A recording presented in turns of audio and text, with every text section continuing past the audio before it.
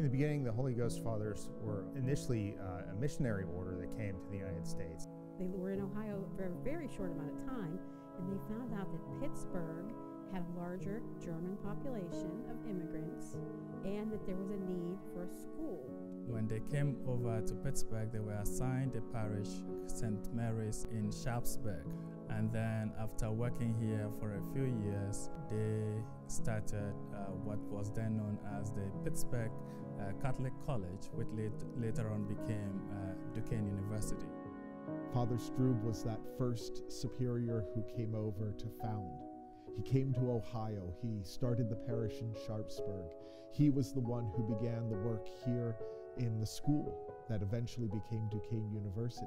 I mean, I don't know how he did it, but he did it. While the bishop was willing to advertise in local parishes that they were going to start a school, he wasn't going to provide any funding. They were on the second floor of a bakery, and the school began there. Then the Irish Spiritans came, and the Irish Spiritans had a different tradition of education, which was much more classical. And that's when the school really took off. When you had the German Spiritans teaching much more practical classes and the Irish Spiritans teaching much more classical education classes. They had been hoping for 500 students, they got 40, but that didn't dissuade them, and they continued after that first year of teaching there. Many times the school just was going week by week. Students would pay tuition whenever they could, or they would pay weekly. Many of them were working at the same time as they were going to school. They would always find a way for those students to get here. Often there'll be little notes scribbled in where, family couldn't afford tuition this year, the student's gonna cut the grass or remove snow instead, and they waive the tuition, or they'll take whatever they can pay and waive the rest for them to do a little work on campus or to help with some project. And so you never see in those early years a student taken away unless they willingly leave. They always found a way to keep them if they wanted to stay.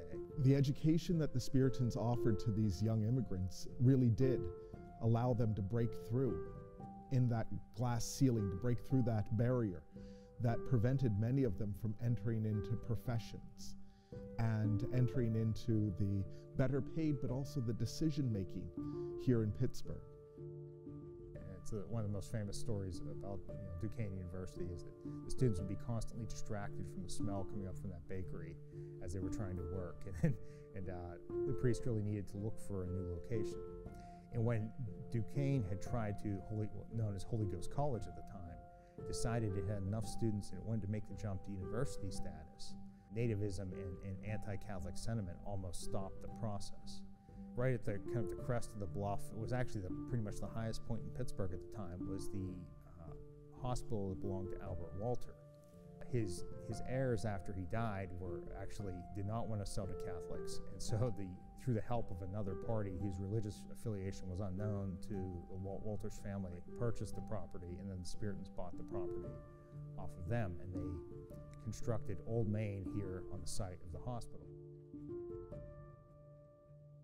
There is one major area of campus that has historic significance in that the original building was what we call today the administration building, Old Main. And it was built from the bricks that the Spiritans themselves made. What happened was when they were doing the excavation in the area, they found out there was a lot of clay. And so they realized they could take the clay and form it into bricks, which they did. So really, it is to take that which you are standing on top of, the few resources that you have, and utilizing them to the fullest extent that you can, and using them, again, to build something for the future.